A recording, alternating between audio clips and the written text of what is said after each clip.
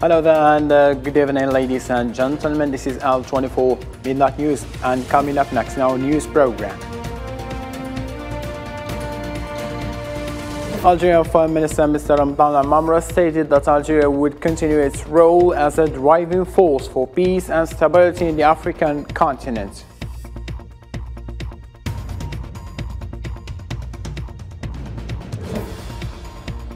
Chinese President Xi Jinping is in Saudi Arabia for a 3-day visit that is likely to focus on energy ties as Riyadh looks to expand its global alliances.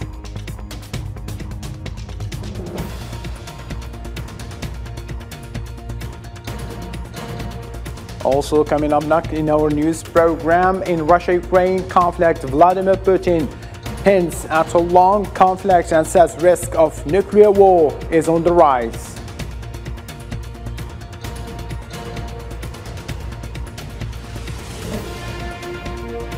Police in Germany have arrested 25 people suspected of belonging to a far-right terror cell plotting to overthrow the government and attack parliament.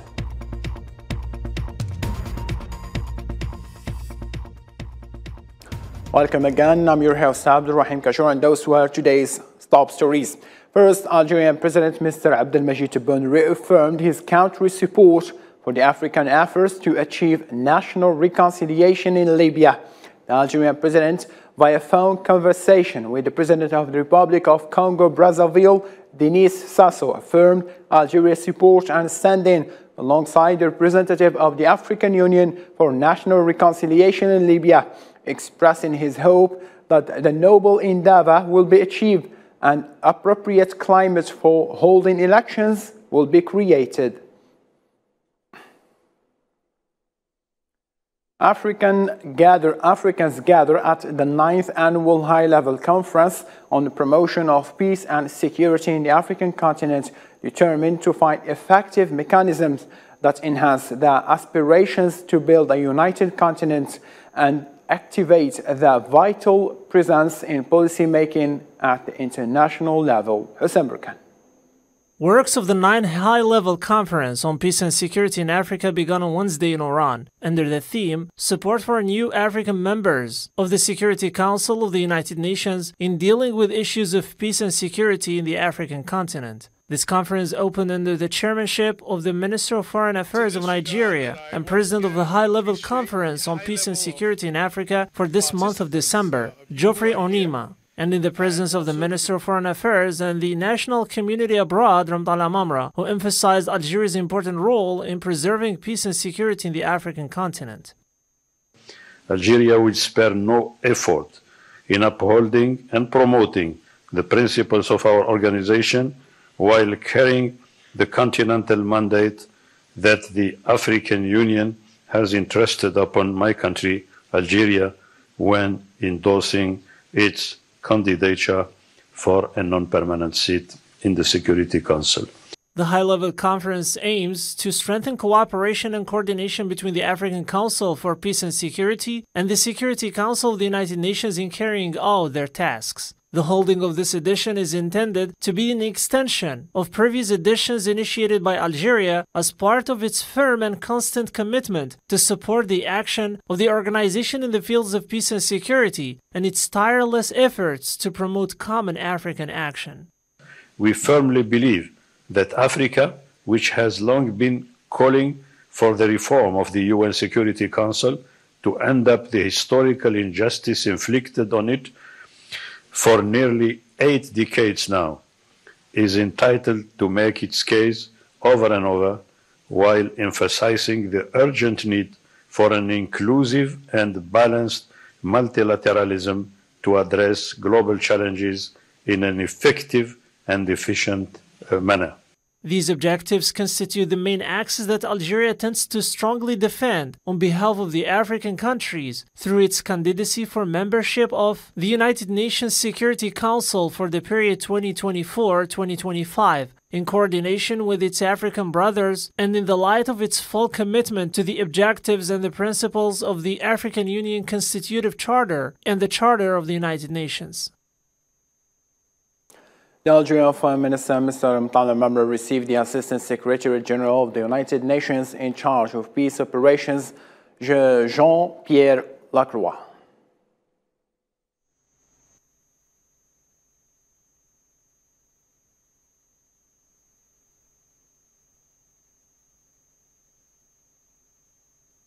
On the sidelines of the 9th high-level summit on peace and security in Africa in Iran, the Minister of Foreign Affairs, Mr. Mtalal, held a bilateral meeting with the Minister of Foreign Affairs of the Federal Republic of Nigeria, whose country holds the rotating presidency of the Peace and Security Council of the African Union.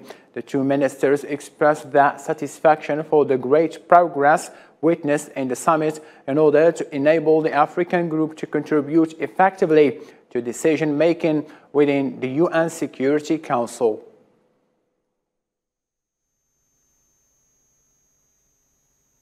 Algeria is one of the biggest countries in the continent and which has a big role to play, such as the one played by Algeria in Mali, for example. Algeria has a significant and a respected position in the continent, which makes it very well situated to play the role of a mediator and for peace in Africa. African ministers in charge of the startup sector adopted in Algiers during the first African Startup Conference, the first continental roadmap constituting high-level inter-African cooperation. The Algerian Minister of Knowledge Economy, Startups and Microenterprises, Yassine Al-Mahdi Walid, affirmed that the African roadmap for cooperation in the field of startups allows companies to access African markets and access innovative financing mechanisms in the future, noting that documents will be presented to the African Union for approval.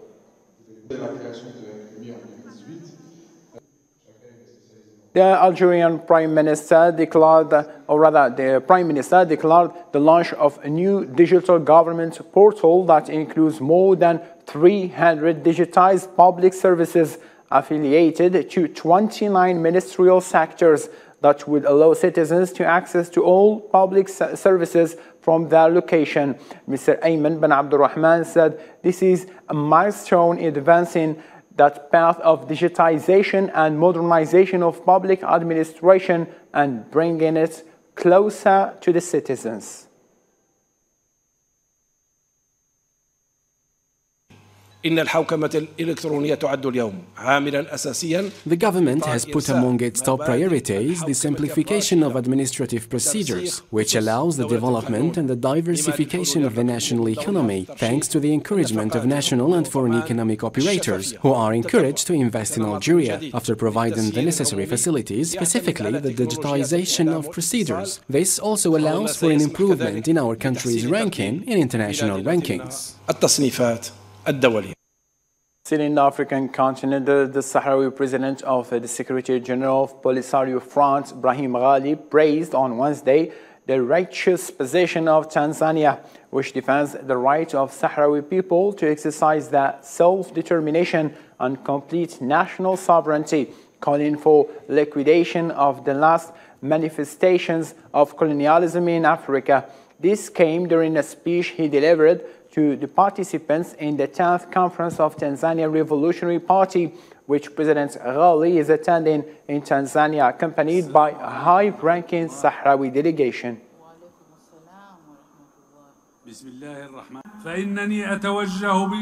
I address in the name of the people and the government of the Sahrawi Republic and in the name of the Polisario Front to Her Excellency Mrs. Samia Suluh and to the leadership of the Tanzanian Revolution Party, its administrations and its affiliates, and through them to all the Tanzanian people with all thanks, gratitude and appreciation for Tanzania's principled and respectful position, which defends the right of our people, the constant practice of self-determination and the completion of sovereignty over its entire independent homeland, and thus the liquidation of the last manifestations of colonialism from our African continent. It is a firm principled position adopted by Tanzania firmly and continuously since the outbreak of the Sahrawi national liberation struggle against colonialism.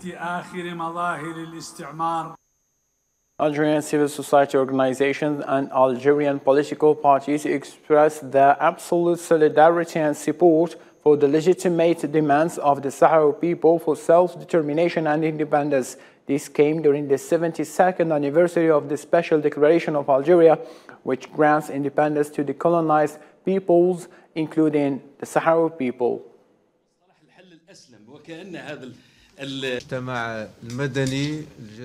Algerian civil society and different organizations and associations. It's an honor for us, Sahrawi people. This initiative confirms the support and intimate relationship between the Algerians and Sahrawi people, who take the declaration of the 1st of November as their reference. The Algerian security services revealed the details of the criminal scheme for the sexual exploitation of children through social media, which was linked to Morocco. The Algerian security services reported the new details with live testimonies of those involved in case, after presenting the accused arrested in the aftermath of the operation for the sexual exploitation of primary school children.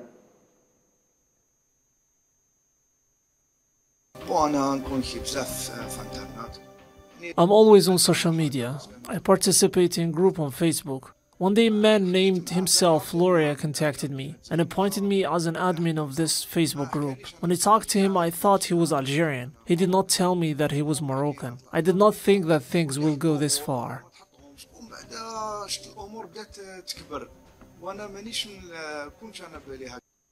Tunisian President Kais Saied gave the signal to start the construction of highway linking the capital Tunis to Gelma.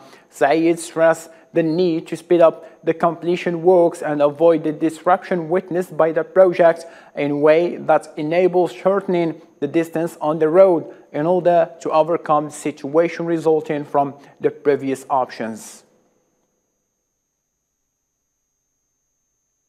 Head of High Council of State Khalid al-Mishri announced the suspension of communication between presidencies of the State Council and House of Representatives and work of the Joint Committee after Parliament approved the law establishing a constitutional court.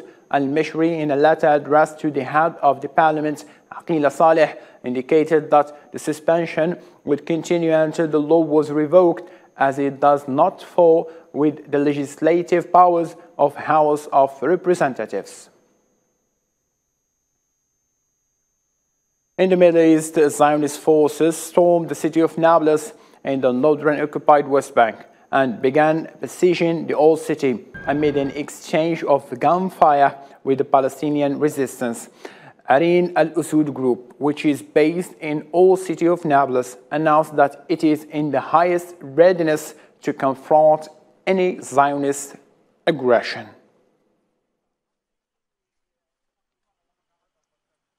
The Chinese President Xi Jinping arrived in Saudi Arabia on Wednesday as part of a three-day visit to the kingdom. The visit of Mr. Xi comes at the invitation of the King Salman bin Abdulaziz Al Saud of Saudi Arabia. The Chinese president will attend the first China-Arab State Summit and the China Gulf Cooperation Council Summit.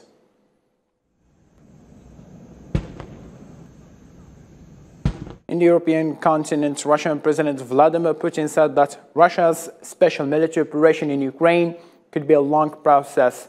The Russian president also denied rumors that Moscow was planning a second round of mobilization for the conflict. Nabil Khazini. More than 9 months after the war began, and with 1 year mark of the conflict approaching, the Russian President Vladimir Putin warned of prolonged Russian military operation in Ukraine, even as he stated that he does not see the need to call for another mobilization of troops. Regarding the long process of achieving the results of the special military operation, of course it can be a long process. You have mentioned gaining new territories. It's a meaningful result. After all, for Russia, it's a serious issue. Fears Russia could resort to its nuclear arsenal to achieve a military breakthrough have risen. Vladimir Putin, who has repeatedly said that Moscow was ready to use all available means to protect its territory, said Russia would only use weapons of mass destruction in response to an attack. Our strategy is to consider nuclear weapons, and they are weapons of mass destruction, as means of protection. It is all set up around the so-called retaliatory oncoming strike. And there in the front line, Volodymyr Zelensky traveled to the Donbass region, a new display of defiance from Kiev during the Armed Forces Day of Ukraine. Probably today, this is the most difficult direction, and one that protects not only the east of our country, but protect our entire country. Moscow had expected fighting to last just days before Ukraine's surrender. However, the deployment of more heavy weaponry into the battlefield shows that the war hasn't said its final word. Same line of thought, the European Commission has proposed a ninth package of sanctions on Russia, including an additional almost 200 additional individuals and entities on sanctions list. European Commission President Ursula von der Leyen said in a statement that the EU also proposed to introduce sanctions against 3 additional Russian banks and also wants to impose new export controls and restrictions, particularly for dual-use goods, including key chemicals, nerve agents, electronics, and IT components. Germany on Wednesday detained 25 members and supporters of a far-right group that the prosecutor's office said was preparing a violent overthrow of the state to install as national leader a prince who had sought support from Russia. Prosecutors said that group was inspired by the deep state conspiracy theories of Germany, Reisberger and O'Cannon, whose advocates were among those arrested after the storming of the U.S. Capitol in January 2021.